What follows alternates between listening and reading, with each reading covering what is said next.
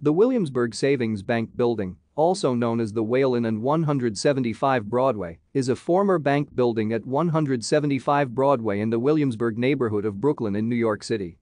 Constructed as the headquarters of the Williamsburgh Savings Bank in 1875 and subsequently expanded several times, it occupies the northwest corner of Broadway and Driggs Avenue, just south of the Williamsburg Bridge. The Williamsburgh Savings Bank Building was designed in the classical revival style by George B. Post, with interiors by Peter B. Wight. The portion of the bank building to the east and the annexes to the west are designed in the same style.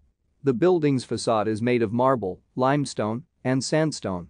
The main entrance is through a flight of steps on Broadway, leading up to an archway in the original building. The roof contains a large steel dome above the building's original portion. Inside, a decorative vestibule leads to the original banking room, which has pilasters and archways beneath the painted dome. Thank you for watching. Like and subscribe if you would like to view more of our videos. Have a nice day.